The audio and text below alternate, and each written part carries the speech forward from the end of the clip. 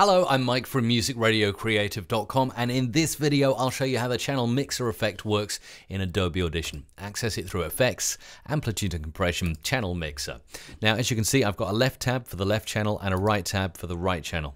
Everything on the right is playing 100% from the right, and again on the left, 100% from the left. But I can change that around. Listen to this music. I can put everything on the left channel to come out from the right channel. Okay, now we've got a kind of mono right because we've got the right channel playing on the left channel and the right channel also playing on the right channel.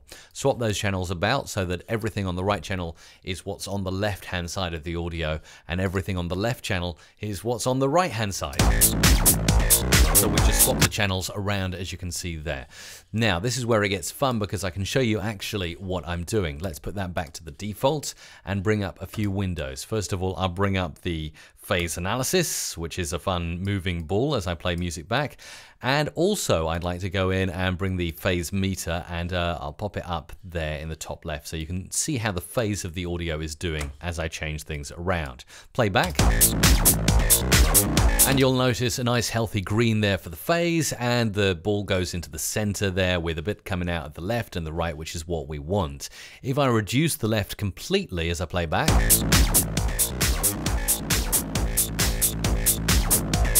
you can see, interestingly, that the ball travels all the way over to the right. As I reduce the left, everything's coming from the right, and the phase goes down to 0 because, well, there's no stereo sound to be out of phase there. Again, for the right-hand side, if I reduce that,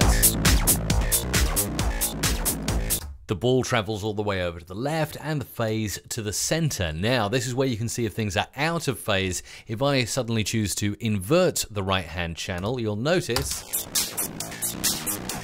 the ball goes red and down to show its inverse, and the phase meter up in the top left, that goes into the red.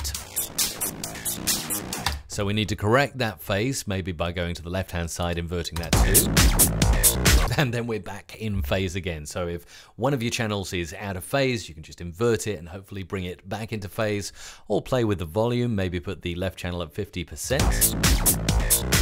So you can see the audio is going over to the right. There's more audio coming from the right-hand side. And the channel mixer will allow you to really deeply refine where your audio is. Is it left? Is it right? Is it surround sound? You can mix it all up in the channel mixer with Adobe Audition.